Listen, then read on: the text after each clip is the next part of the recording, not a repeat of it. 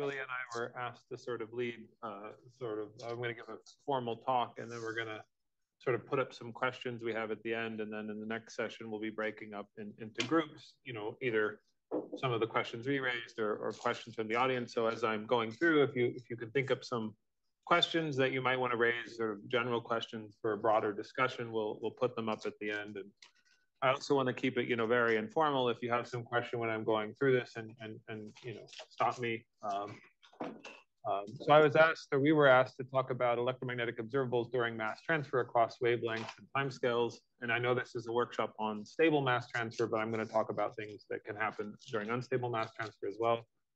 And I'm going to be a little bit provocative. I think I'm going to talk about a lot of things that you may not normally associate with mass transfer, that you may not appreciate could be related to mass transfer events, things like fast radio bursts and fast blue optical transients.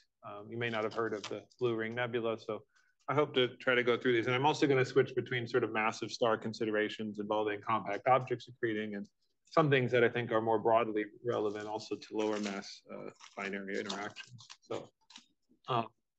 So as we've heard in this talk, if you want to go from a massive star binary to a gravitational wave source, for example, or many of the other exciting things that happen along the way, you have a number of different phases of mass transfer onto the compact object or into the compact companion. And this can occur on a variety of timescales, from nuclear being the longest, the thermal timescales, and possibly even dynamical timescales. So when we talk about dynamical unstable mass transfer, it's not like that happens immediately. It could at least take a few orbits. So you can have very brief phases of mass transfer that in principle could produce something detectable prior to even some kind of dynamical phase like a common envelope. And of course, if you have these mass transfer rates onto a compact object, they represent a range of accretion rates from sort of, Warner Eddington or up to things that are super, or even what I'll call hyper Eddington accretion rates. But they may be very short-lived phases, so they may not appear in the local population of events, but they're nevertheless occurring out there in the universe. And exactly our partition, say, between thermal and dynamical time will depend on some of the questions that we're addressing in this workshop. So I just want to go over from a theoretical standpoint a few aspects when you do have super Eddington accretion onto a compact object. I think a generic feature is that you get very powerful outflows from the disk, winds from the disk or jets, and sometimes these are interchanged. And one essential feature is if you're accreting at a sufficiently high rate, basically photons are trapped in the accretion flow, so it cannot cool. And when it cannot cool, the energy that's liberated gravitationally as matter falls into the potential well cannot be radiated, obviously. And so what simulations show is that a large fraction of it actually comes out in outflows. And so if you feed the outer edge of some accretion disk at some rate R out, actually what makes it down to the compact object can be a small fraction of that, which tends to, theoretical models tend to say is some power law in the inner to outer radius. And we know that these disk outflows / jets can power sort of large scale nebula. I'll come to this in a second. Microquasars. It may be responsible for beaming the X-ray emission in these systems, which may or may not be intrinsically super Eddington, but certainly in some cases appears super Eddington. And then also, as we've discussed, if you have a sufficiently high mass transfer rate, you can get mass loss out of L2, which may produce a large, extended, possibly dusty disk that could produce an infrared excess. And of course, we see these wind-inflated ULX bubbles in other galaxies. These are highly accreting sources in our own galaxy. The prototype we've already talked about is SS433 with the Manatee Nebula, where you have some kind of evolved donor star accreting probably onto a black hole. There's all types of phenomenology. You see this sort of big, large-scale, multi-parsec, maybe even hundreds of parsec nebula that are basically inflated bubbles by the winds from the accretion disk. On smaller scales, you can see radio emission from what appears to be a processing radio jet. You see these lobes where the jets go out and shock the swept up interstellar medium material, producing hot spots in X-rays and in non-thermal radio waves. So there's a really deep rich phenomenology of these systems, which in these cases, extend across multiple. This is why it's called the manatee. It looks like a manatee. This is from my student Naveen.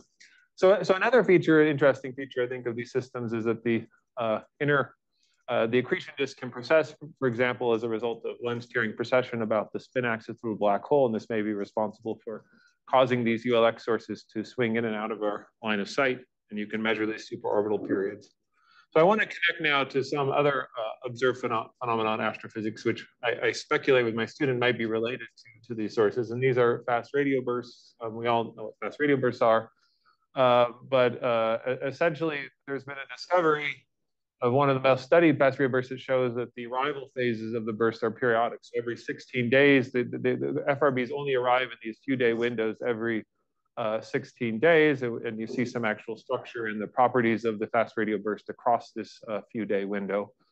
And we're also, learning that, and so it's sort of been suspected that all FRBs arise from magnetars. It's not exactly clear how a magnetar would produce this type of periodicity. And we also now have evidence that some fast radio bursts occur in old stellar populations like globular clusters where it may not be so trivial to make young magnetars. And so this gets people thinking, is there something going on in terms of binary evolution that could be related to fast radio bursts? I should say my review is highly biased towards things I've been thinking about. But so I think, one of the interesting things is whether you could get periodicity from an X-ray, a binary, for example, an accreting neutron star or black hole. And as I said, because of this lens tearing precession effect, you predict some connection between the orbital period of the binary, which is basically how big the accretion disk is and how long it takes for the jet to precess. And these are sort of known ULX systems. They exhibit this kind of behavior. And sort of it's interesting that the precession periods are similar to the claimed periodicity times in a few FRBs. And so the picture, without going into any details, since this is not the right conference for this, is that you may get shocks or reconnection in plasmoids that are ejected along the spin axis of the black hole, and this could potentially produce FRBs that you only observe when the jet is pointing towards you. So it's interesting to think as we look at populations of fast radio bursts, what types of galaxies they happen in. Is there any connection to where we might be getting phases of super Eddington accretion, which you kind of need in these scenarios to get a powerful jet to observe something? Another interesting connection to FRBs, I think, is the fact that many of these repeating sources exhibit these compact radio nebula. So there's 3 FRB sources now, and sitting at the location where the FRBs are coming are these very radioluminous. They're brightest non-nuclear radio sources we know about, very compact, less than a parsec in size. And we also know that they're highly magnetized, not only because they produce very bright non-thermal synchrotron radiation, but because we see a high rotation measure, which tells us that this medium is baryon rich. So it's just a pulsar wave nebula would not be baryon rich, it would be electron-positron pairs. But the fact that it's baryon rich is suggestive, okay, maybe there is some baryonic matter, for example, mass transferred material in these nebula.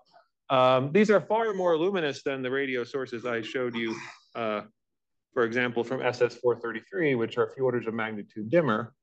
On the other hand, we know sources like SS433 are long-lived systems, 10 to the 5, 10 to the 6 years. So we hypothesized, well, what if you had very much younger mass transferring sources, very short-lived mass transferring sources? Could that explain these very compact, but nevertheless much brighter radio nebula?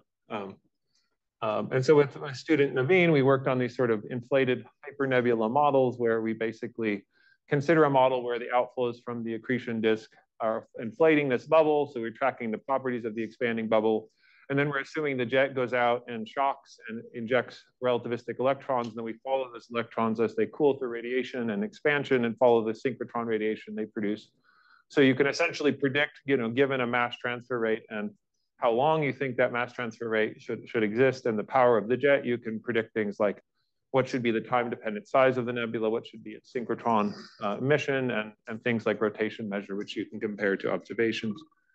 So this is just showing this type of model in greater detail. So this is an example on the right showing the number of particles you inject into the nebula, the magnetic field strength, et cetera. And so typically what we find is, you can get actually if you have sufficiently short phases of very high mass accretion rates, such as we might get in thermal timescale mass transfer, or maybe even pre-common envelope dynamical mass transfer phases, you could actually get quite bright radio nebula that might, instead of extending hundreds of parsecs in size, might be less than a parsec in size because they're very young. So this is just showing some light curves for different assumptions about how long. So transferring the same amount of mass onto a black hole companion for different amounts of time, what type of radio light curves these nebula would have. And so you can ask questions like, okay, this should produce actually thousands of Milijansky radio sources across the sky, potentially, depending on how frequently we think these mass transfer phases happen. But they could be So you can go through and ask, for example, the Very Large Array Sky Survey, how many of these mass transferring compact hypernebula might exist in the survey, and we find it could be substantial, but only a fraction of these will actually exhibit time variability over the course of a survey. Otherwise, they would just basically be stationary, temporally stationary sources. But anyways, it gets you thinking about whether we could actually go out and look for these short-lived phases of very rare mass transfer. I want to now switch topics and talk a little bit about things that apply to all stellar mergers. In fact, most of the ones I'll be talking about are lower mass stars. These are we've heard about this luminous red nova, whether they are luminous or red, I guess is somewhat debatable, depends on what phase you look at them. But this is a number of the luminous red nova sort of light curves. And these are the samples. There's slightly over a dozen of these now.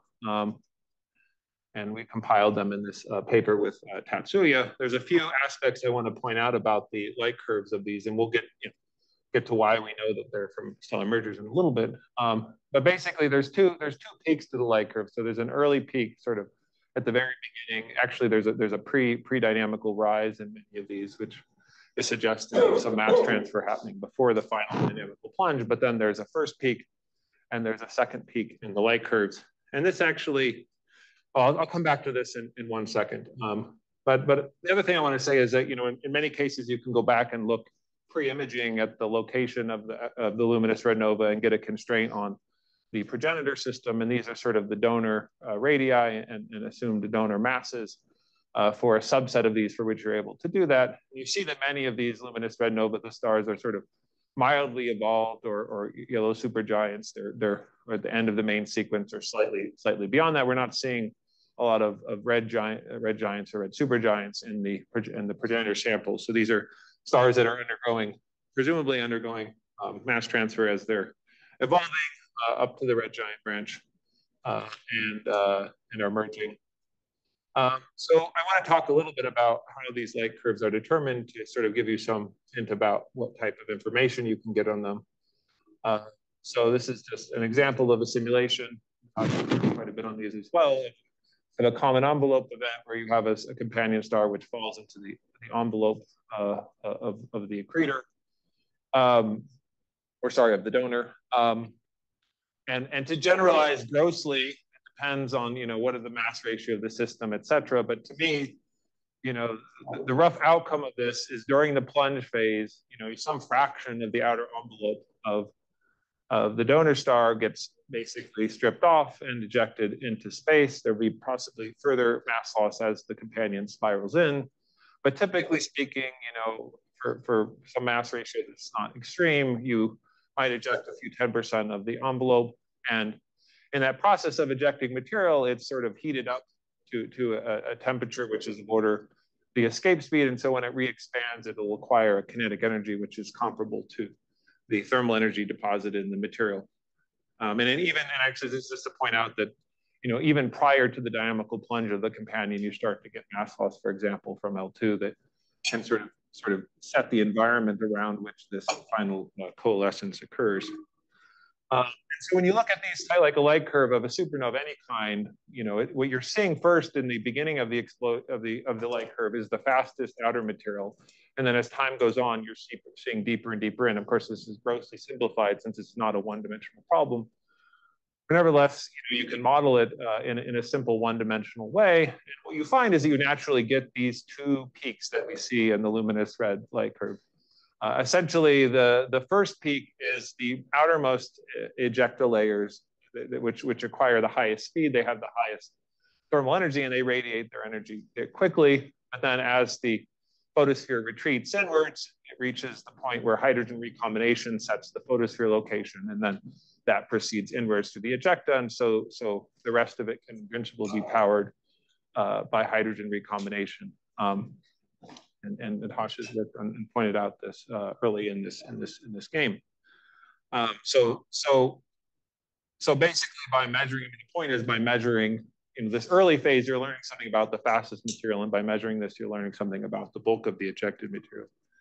What I want to say is that there are a lot of similarities to type 2 supernova, where you also see two peaks. One is called the cooling envelope. It's when the shock goes through the red giant and the outer layers cool and radiate. And The other is the plateau phase, where indeed the photosphere is controlled by recombination. But I also want to point out there's differences between type 2 supernova and mergers. One is that in mergers, in supernova, radiation pressure always greatly dominates gas pressure. In luminous red nova, they can be comparable, so you have to account for that. And the other is that supernova recombination energy doesn't matter. So recombining hydrogen is not what powers the light from a supernova. It's the energy dumped in by the shock. But in these cases, actually, the 13.6 electron volts you get per recombining hydrogen actually dominates, and that affects things. So you could take these types of simplified models, as we did with Tatsuya, and make predictions. So if you consider that the donor mass, a fraction of it is ejected, which is fixed, which is questionable, and you and then you assume it's ejected at the escape speed of the binary, then you have all the properties you need to make some analytic predictions for how luminous these red nova should be and how long their plateaus last. And so this is just showing some examples of what you get, assuming the merger occurs at on the terminal Abate sequence, or maybe 10 times off of that. And so generally what you find is that brighter and longer, it's not surprising, brighter and longer transients from more massive or mergers that eject more material. And what we also found was that there was a few cases where even if we allowed the entire envelope to be ejected, it wasn't sufficient to explain their luminosities. And so this was suggested to us that there has to be some extra heating source other than just hydrogen recombination powering some of the light curves, if these are actually luminous red nova and not something else. And so an actual thing that lends itself here is that, as I mentioned, prior to the actual dynamical plunge, we have discussed there could be thermal timescale mass transfer, there could be many orbits of material which sort of create a circumstellar medium surrounding the merger.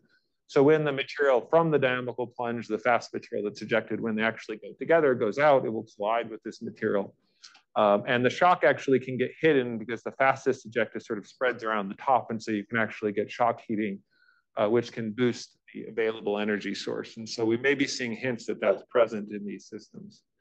And we know that this happens.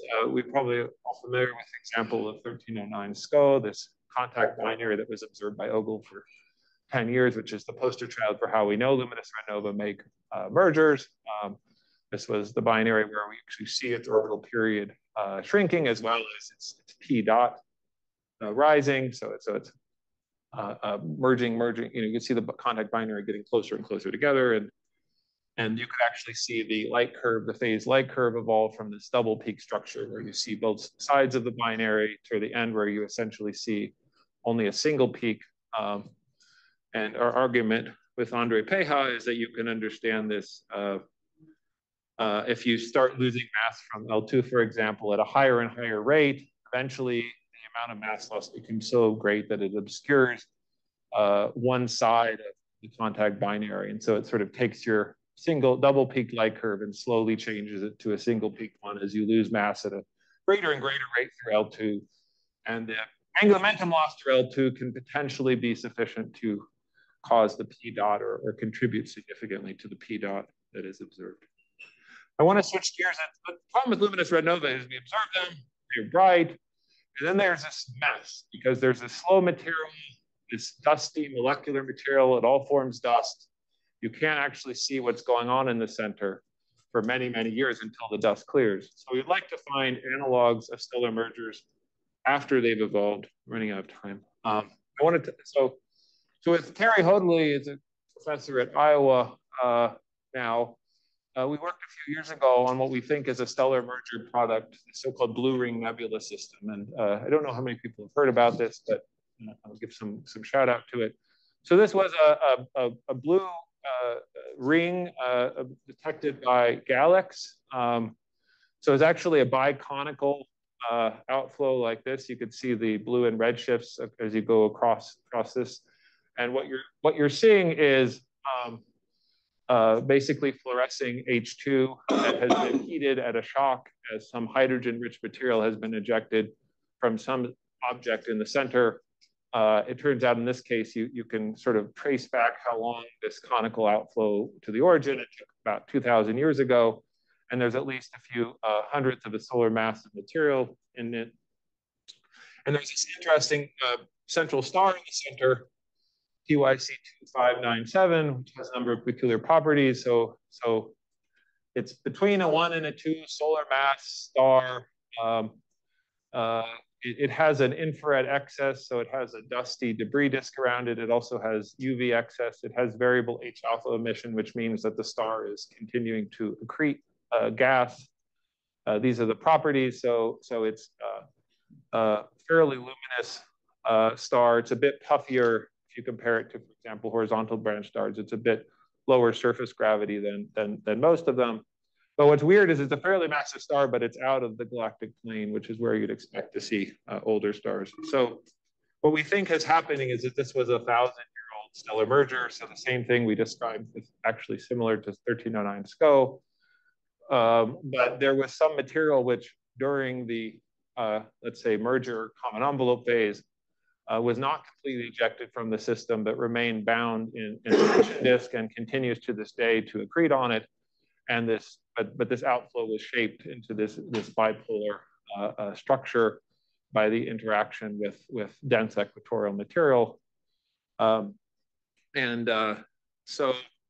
one of the tests of this, we were working with the observers on this, myself and Ken Shen, and we said, well, we know one prediction of these types of common envelope events is that you heat up the star as the companion falls in, it spirals in, it heats up, perturbs the donor star, and so this star should be a little out of whack. It should still be recovering from being out of thermal equilibrium. And so we did some simple MESA models where we just dumped energy in for an inspiraling star into this 2 solar mass star with different phases after its sequence evolution, and we sort of tracked how its luminosity would then settle back onto the thermal equilibrium. And indeed, we told the observers to go. It turns out you can go back in the Harvard archival plates and look at this star 100 years ago and actually see that it was brighter and has been dimming over the last century. And so when we combined, oh yeah, I'm behind time. When we combined the requirement to explain the dimming rate, the luminosity, the effective gravity, we found that this worked pretty well if we had the inspiraling star of 0.1, 0.2 solar masses. Okay, I need to finish. What if a compact star goes into a common envelope and we have a failed? I think it's something else we think about. What happens if we have a failed common envelope event? Well, you could get potentially one explanation is you get a prompt merger between the compact object and the core of the massive star. And Sophie Schroeder, for example, has worked on this recently, that the energy released by that merger, also Noam Soker's worked on this, that energy released by that merger could basically go out and sort of effectively be like an explosion inside the common envelope ejecta, and then that could give rise to a very luminous supernova. But one thing I want to say is that, even if, let's say you do mostly eject the envelope, so the binary tightens, but not completely, and you do have some relic material left over in a circumbinary disk after a common envelope. Just want to highlight some work by my student Semi, where we looked at the long-term evolution of these post-common envelope binaries, accounting for a number of pieces of physics that I don't think were previously considered. Things like the fact that the central helium core will be a source of UV radiation, which can, it's kind of like a protostar system. You're placing the protostar with the helium core so it can photoevaporate, for example. So what we found was, not surprisingly, actually, even if 10% of the common envelope remain in the disk, it could actually cause significant evolution of the binary. Okay, my thing's gonna be taken away from me now. So, all right, I will stop by simply saying that these circumbinary disks, they may cause delayed mergers between the core and the common envelope. And I think this is interesting because it means that these mergers could happen within the environment of this relic disk. We could get explosions, and not in some big hydrogen envelope from the common envelope, but in a more tenuous, radially extended medium of this disk.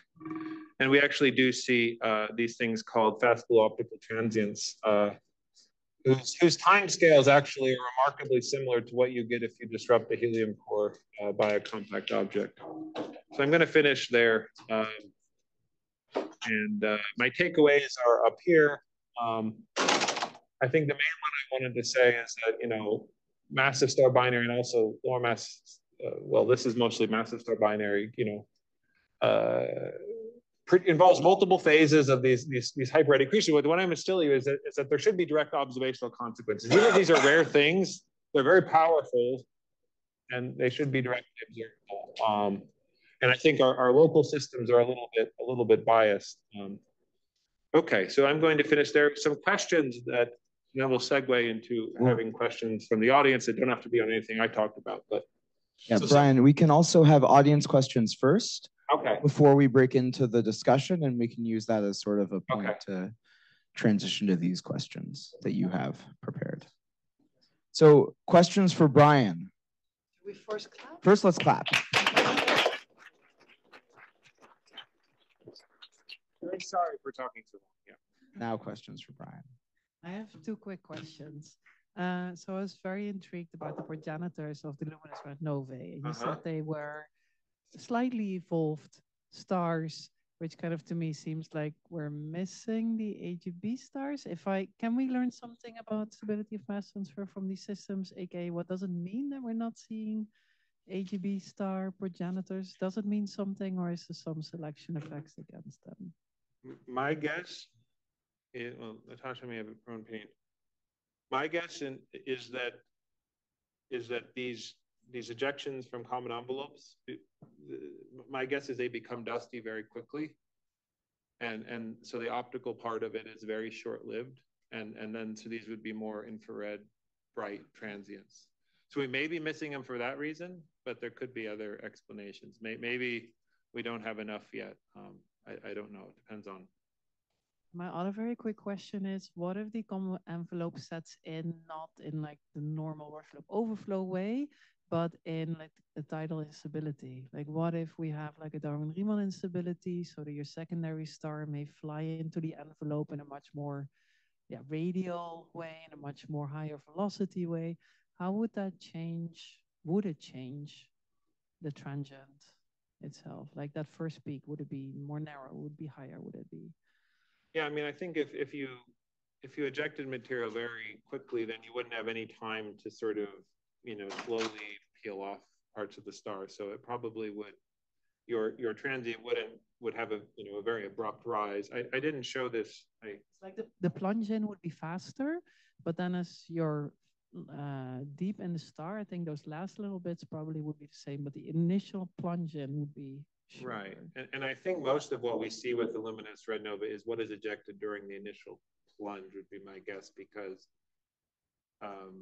these things only last for, you know, I mean, they only last for a few months. So in their paper, which will be soon submitted, we do actually have initial blue peak. I mean, we call it as a blue because observers call it blue. It is like a 16,000, 15,000 Kelvin peak that comes directly after the plunge, and then we move to the plateau.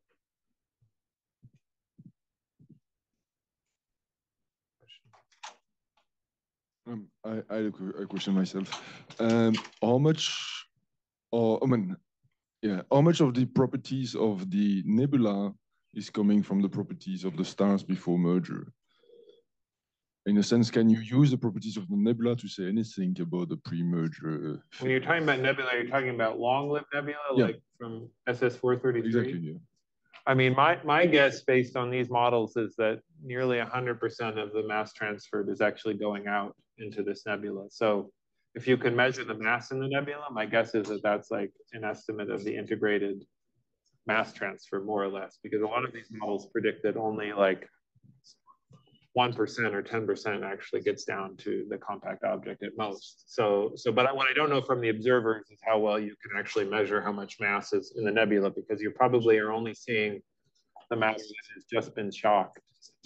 But if you could figure out like sort of the integrated amount of momentum to produce a given size, then maybe you could get a better estimate. So it would be good to get a sense from observers. But my guess is you're not going to be better than a factor of 2 or 3 or something. That would already be nice. What? Factor 2 would already be nice. Okay. Yeah, we should think about it. Yeah.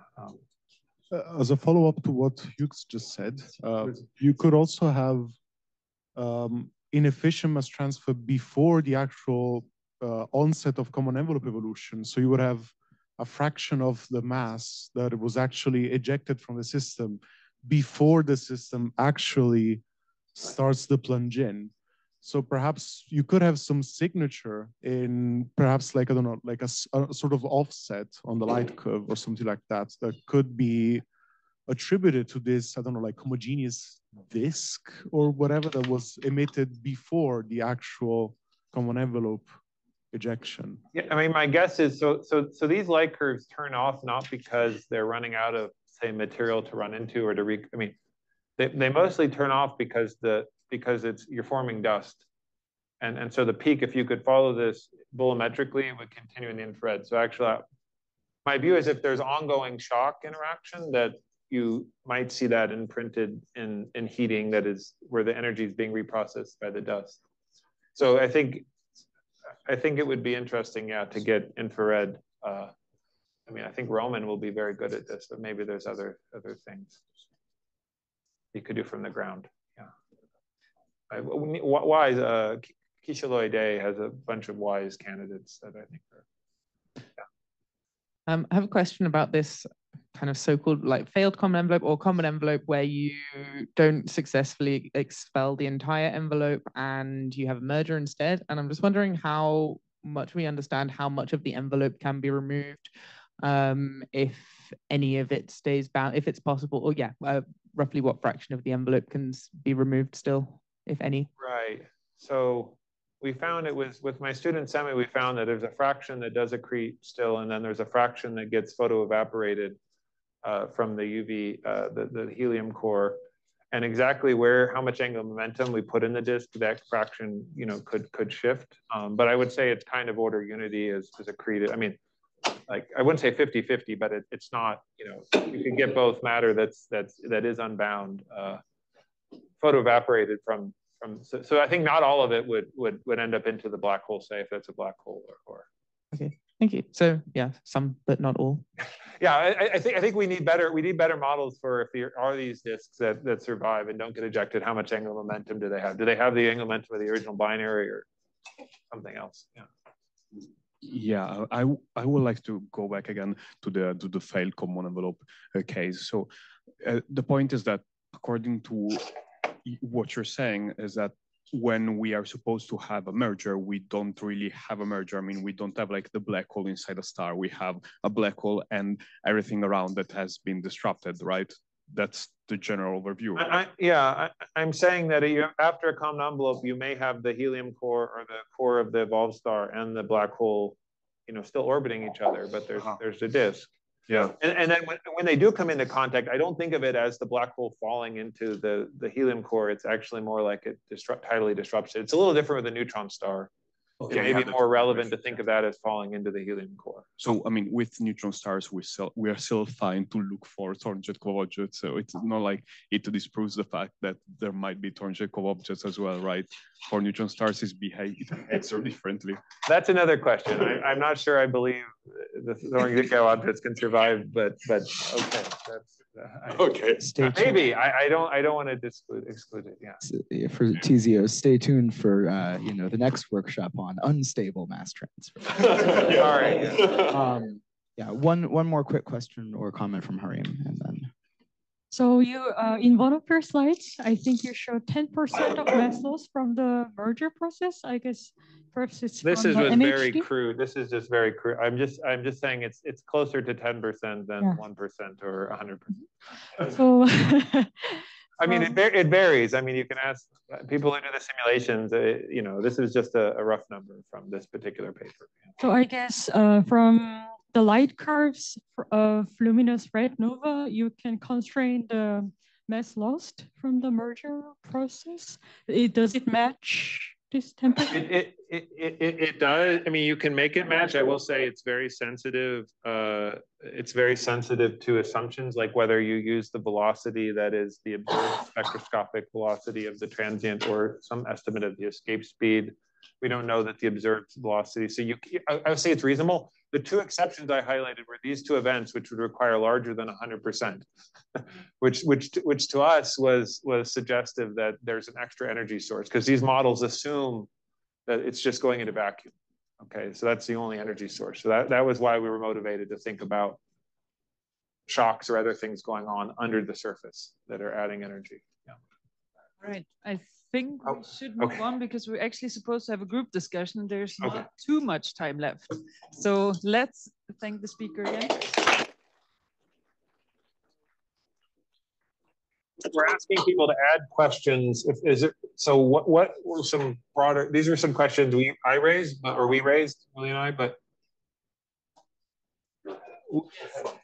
Matthias going, yeah, go ahead. Yeah. Basically, the idea is that we do another group discussion like this morning. We just split up. I think we have roughly 25, 30 minutes to discuss. And then we come back and just inform everyone on what was discussed in the different groups. So here's just some ideas of questions that we came up with. But we also have Mathieu here, who will be my hand because I can't write. If anyone in the audience has other questions they want to discuss, and then we'll just add it. And the idea is to sort out this quickly because we don't have that much time. So if anyone has another urgent question, apart from the ones that are on there already that I guess you've read by now, now's the time to shout. Do you want to read these questions out first so we're all on the same page, and maybe you can editorialize a little bit? Okay, so question one is, how do we actually spot interacting system? And now more thinking of stably interacting systems that might actually be there for a certain amount of time, especially with large upcoming surveys of different techniques. So that's question number one. Question number two is, what are sources of pre-dynamical ejecta and stellar mergers, for example, from a dynamical runaway phase or a thermal mass transfer phase preceding dynamical phase? Question number three is, what are the properties of merger products? So for example, what are their rotation rates? Are they slow or fast? What is their composition? And how can we actually, again, find those from observations? Can we tag them somehow? Are they out of thermal equilibrium? These sorts of things. Number four is, do high mass stripped stars, for example, post-common envelope, have debris disks or nebulae? Thanks. How long do they survive, and are they actually detectable? And question number five is, why is the observed luminous red nova population dominated by main sequence or moderately evolved donors? That goes into one of the questions we had before. And where are the giant star common envelope events, which is what we had before. All right, so any other urgent questions that should be added to that list? I guess, I would maybe do something like, what can we learn from observations, like by comparing two models? And like, if so, which observations? Sorry. How I synthesize that.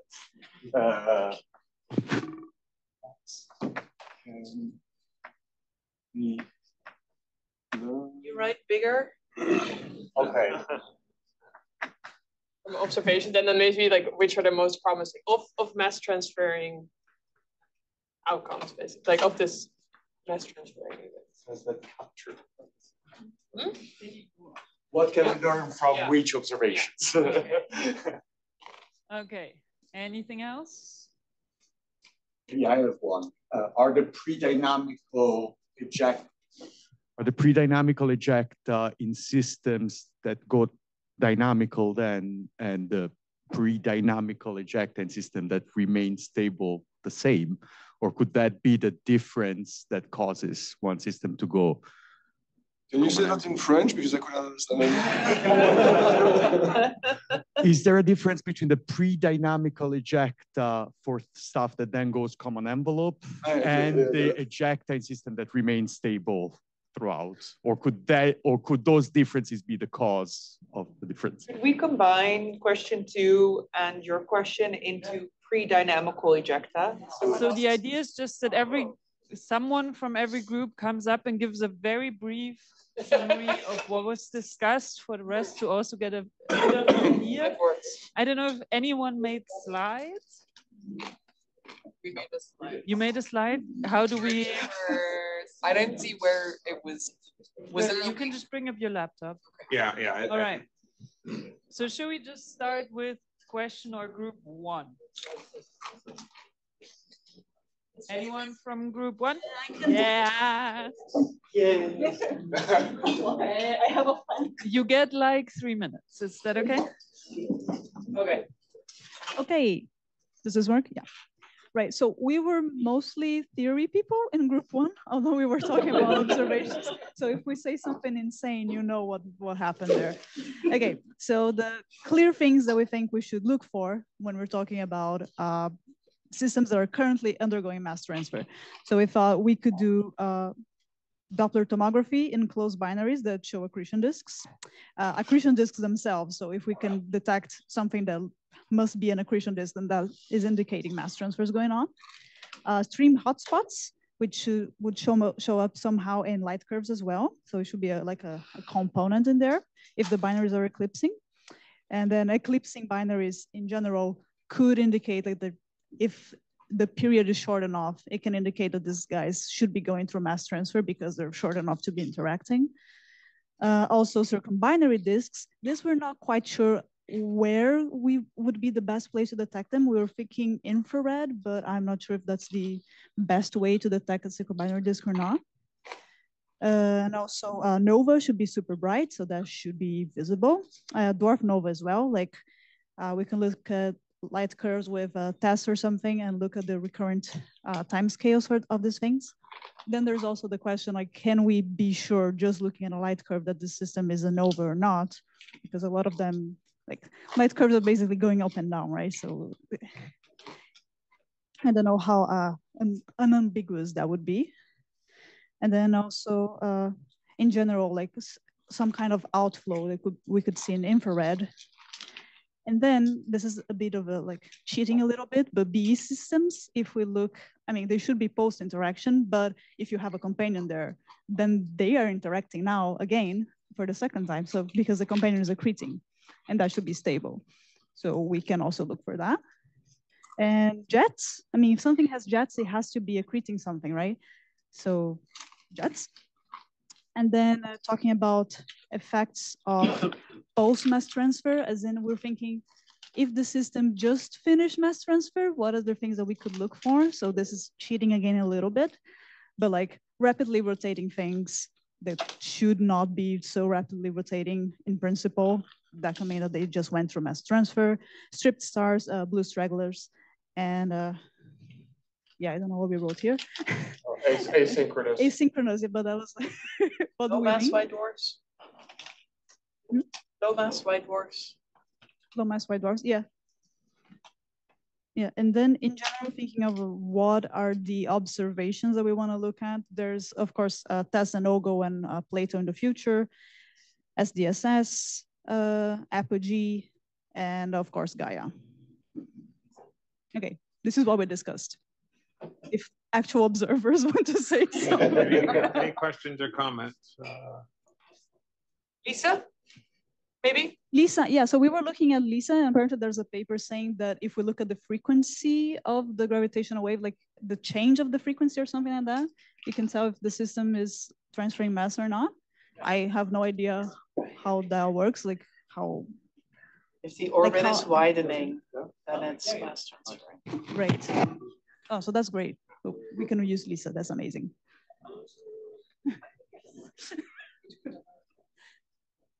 Any other comments? All right, then we go to the second question.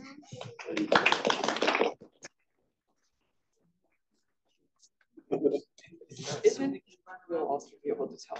Yes, that's it. Can you hear me? Yeah, I guess so.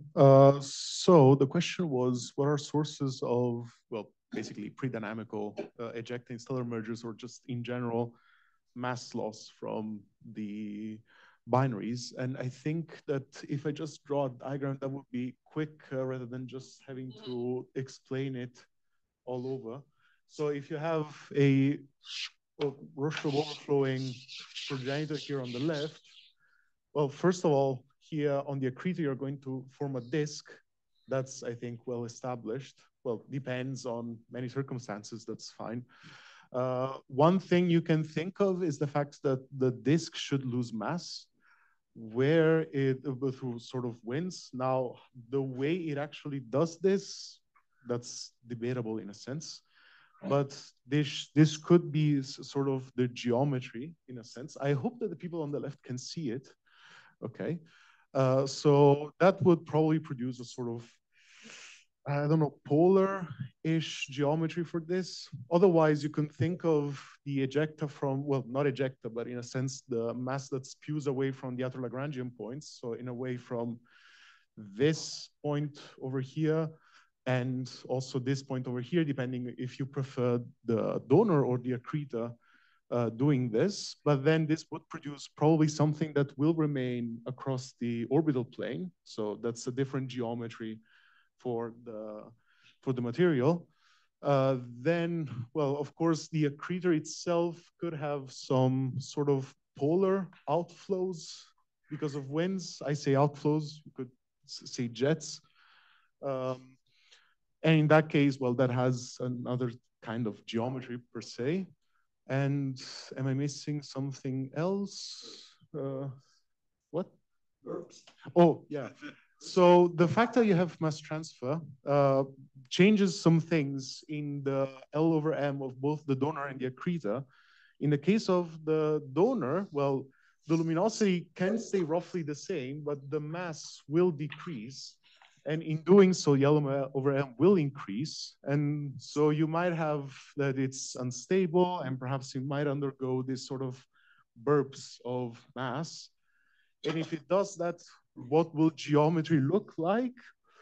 Well, again, not so sure. Maybe it will be sort of a shell, but then, you know, how will it be spherical? It's still in a binary, so maybe it will be just sort of a half shell, sort of.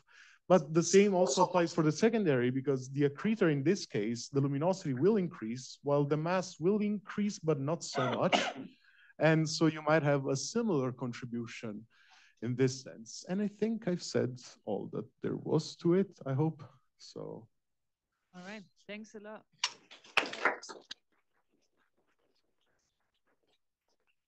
Any additional comments, questions, anything?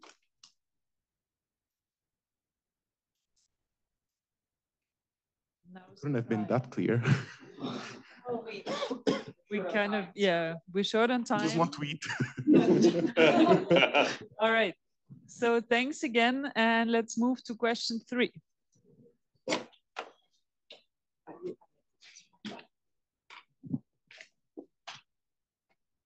Okay, so we had identification of merger products. I wrote all these notes after the discussion, so they're a little bit haphazard. But we had, so you can get the magnetic field, I didn't know this, you can get it identified from spectral polarimetry. So this is something that you can measure fairly easily, I guess, in stars. And when you have a merger, the idea is that you become, potentially you become rapidly rotating immediately because you have all the angular momentum from the binary before the merger. In which case the new product is rapidly rotating, moves redder, spends about a thermal time scale there until it relaxes back to the blue, where it might be identified as a blue straggler.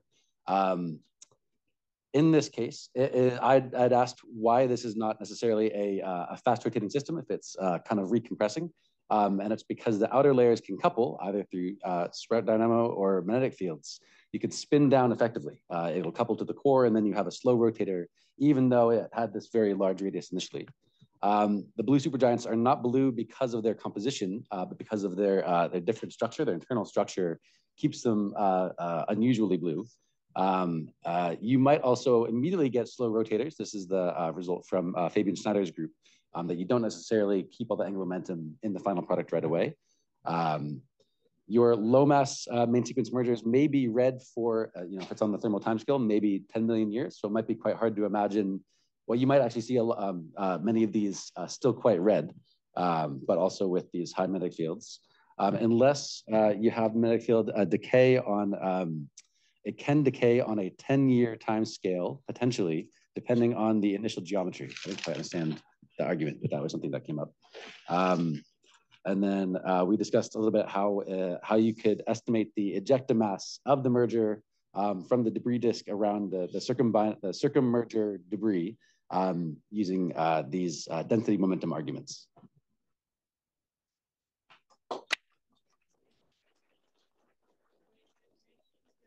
Questions? I don't know if there is any comment related to it. So I was going to say, in this particular case of this central object of the blue ring nebula I talked about, it is a very bright X-ray source. So it's very X-ray active and relative to other stars. So I think these types of systems, if we can find post-merger systems that, and we can actually measure the properties and we're confident that that's what's going on, I think it's interesting. So anyway, it's just a comment. Agree. Any other questions, comments? Yes, no, maybe? Okay, then we move to question 4. So 4 didn't form a group, but I made a slide. On my show. Wait, that's perfect because Katie also.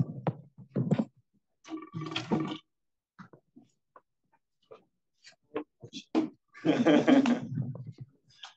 nice that it's organized. So.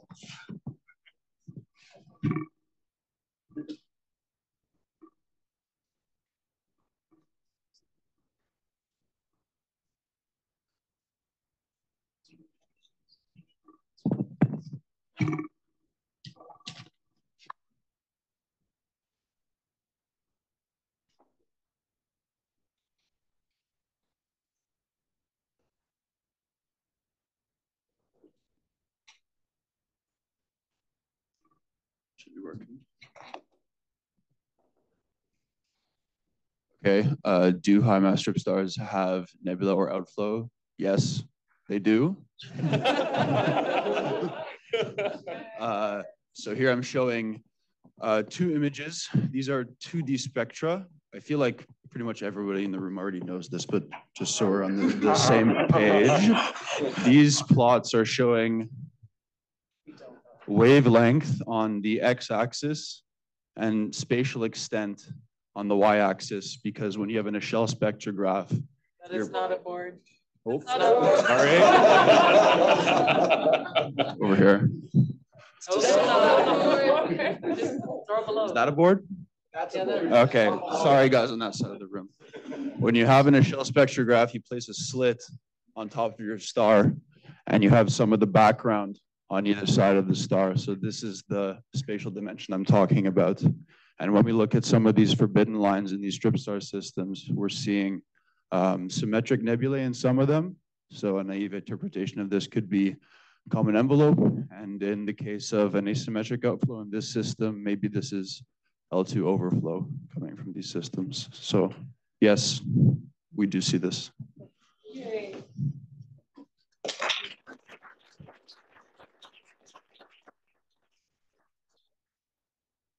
I actually have a question about this. I'm just going to go. When you say symmetric, you mean symmetric along one axis, right? Yes. Yeah. So one of the things we want to do is that because we have many epochs for these stars, you can imagine adding all of these different angles up and maybe you can get a 2-dimensional profile of what it actually looks like. So this is a very limited picture of it, but yeah, that's something we want to do. Taken into field spectrograph. Any other questions? Comments? All right, then let's go to question 5.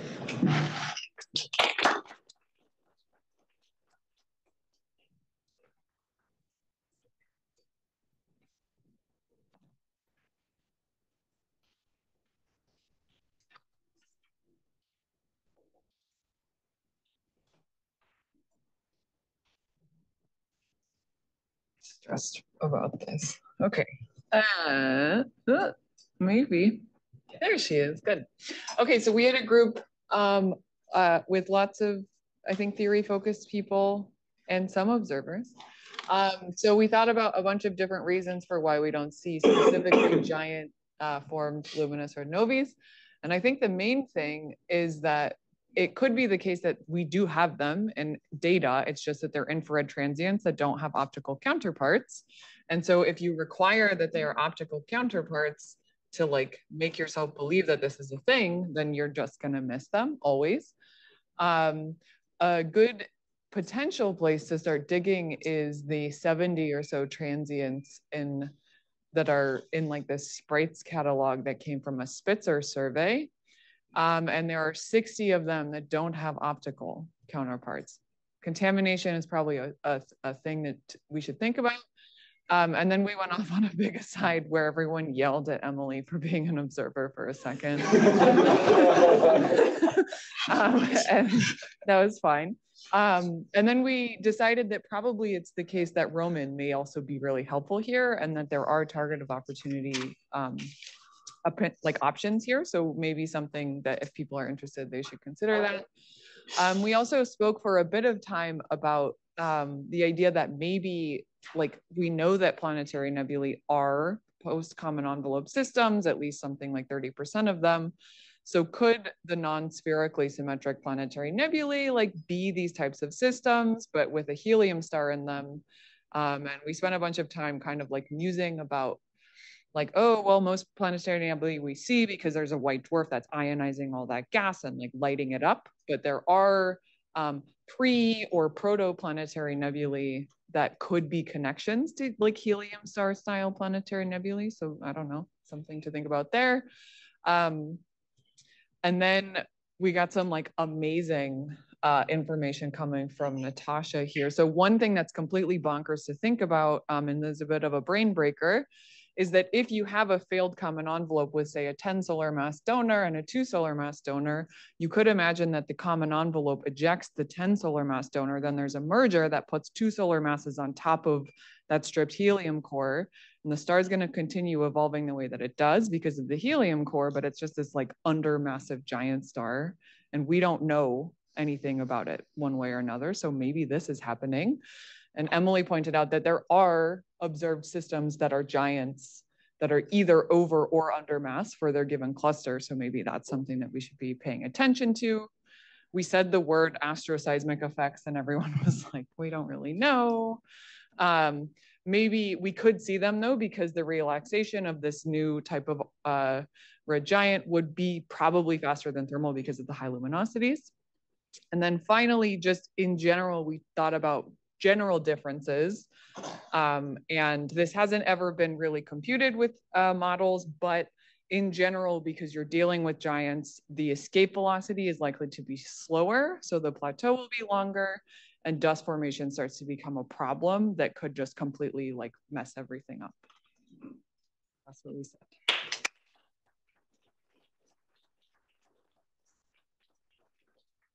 Any comments, questions? Or is everyone ready for the reception? The spirit survey with Castival et al. I don't remember the people that they just we'll put it in the slide. If you want to look for the sprites, it's the spirits survey. So the Spitzer infrared transient survey, and Castival is the Mansi Castival is the first author. I forgot the year. We'll put it in. There's also going to be some new candidates coming out from Kishaloy Day. Yeah. They have a bunch of wise data where they see I don't remember many more than this sprite. So yeah, this sample will be growing even with what we currently have. But it will be great to have Roman. I agree. Good. That's what we meant by other, because we didn't have a thing to link to yet, but we're very excited. I have a question about this 10 solar mass star with a 2 solar mass star, where you remove the envelope and then merge and you reaccrete the 2 solar mass star. And I'm wondering if this could also happen if the masses were like 10 times lower. So if you have like a 1 solar mass star plus a say 0.2 solar mass star, and if you can get the same effect or not. That was just a vague speculation about whether it could happen. We don't have yet common envelope produced for the 10 solar mass donors in the proper way. So it was just a very, very big speculation. I mean, if one solar mass star will be able to remove the envelope from 10 solar mass giant, and then will little bit re-expand and accrete. I mean, everything could happen, right? But it, so I mean, sorry, it was just a wild speculation about a possibility, but to go to precise numbers, no. Don't quote me for that. Well, like one with a, you said like one with a like 0.1. Well, 0.1 will be just likely mixed up inside the envelope. It will be not removing the envelope. Private communication. It's going to be in a paper. And I'm blamed for the rest of my life. All right. That's 5. There were No, there were 5. Number 6 merged with. No, 6 is here. Ah, no, sorry. Wait, is there any more questions? There were If there's 6 any and more 7, questions on right? 5, right? No. There was 6. Okay. And Katie again?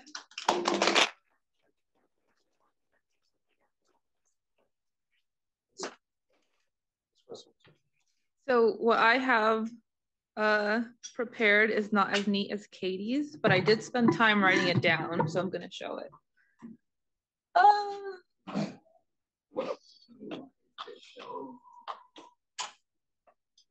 Big.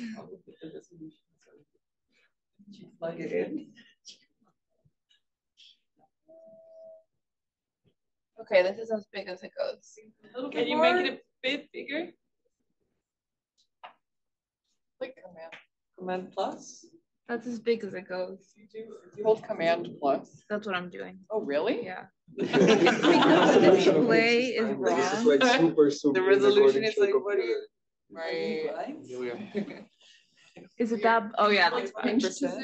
There's a view sync to the top. Okay. So, so we spent a lot of time talking about LSST. That'll bring a lot of luminous red novae. And an exciting thing about this is that it might also bring pre-imaging of progenitors. So just a variety of transients. We can also learn about what type of galaxy it came from the spectra. So this is not just related to luminous red nova, but just in general from the spectra, we can gain information about how the velocity of the material, the ejecta mass. Yes, and it might be really exciting to see a remnant binary in these surveys. And a big question is how can we prepare for all of this incoming data? We also talked a bit about LISA. I'm not very familiar about on AMV CVNs, but Sylvia brought them up that they might be seen to be widening systems.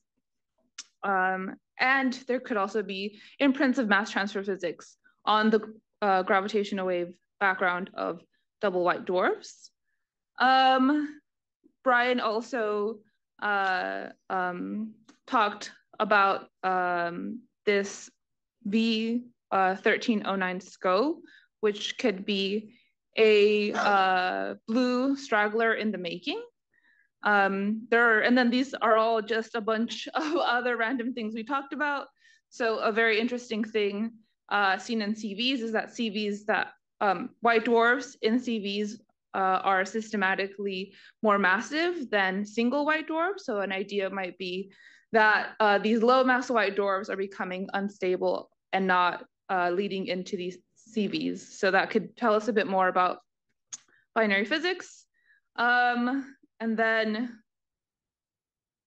yes, I think the most interesting one out of the rest are these supernova explosions. So in addition to the huge diversity of composition features, there are also features of binary interactions pre-explosion. So I forgot the one that was mentioned, but this is the one that I remember. So trying to explain these bright supernova outbursts as super Eddington accretion onto the compact object right before the supernova happens. So this can try to bring in sort of what we expect the population of pre-supernova binaries to look like.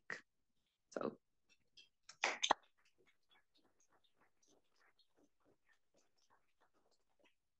Any questions, comments? Anything to add? Okay, then Lieke, you have some practical. First, thank all the speakers and people who put beautiful slides together and discussions together again.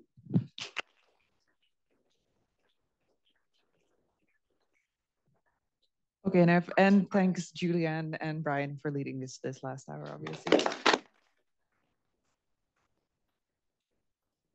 I have two short announcements. The first is I would love it also if all the people who made slides and discussions and summaries of those, please upload them on Slack if you want to. They're very useful resources. And then second, now we're going to the reception, which very luckily, we managed to move from this dark windowless space to the roof of the other building. The side notes are that you cannot just enter and leave that building at wish. So we all have to enter the building as a group. And I don't want people to be lagging behind. So my chair is going to lead the group and I'm going to close everyone out here and chase you away. So what's going to happen is you should all gather your stuff because you will probably not be coming back here today. Take it all the way up to the reception. We'll have drinks. You can continue your conversations there. And then, yeah, Jared? Oh, before everyone gets up, I do have one announcement as well. So okay, yeah. And I did want to say, so when we're up at the reception, there will be substantial hors d'oeuvre and drinks. You might still want to get food afterwards. Note that Jared and I will have to close the reception as well. So you have to be gone before Jared and I are gone. That is. An organizer needs to remain at the reception until everyone's gone. One more announcement is that we've posted in the Slack a link to a follow-up survey to our first one. I'm curious to see how your answers change or don't. So please, before the end of the coffee break tomorrow, and I'll send it in an email too, but before the end of the coffee break tomorrow, please fill that out. All right. Okay. See you on the roof. See you on the roof.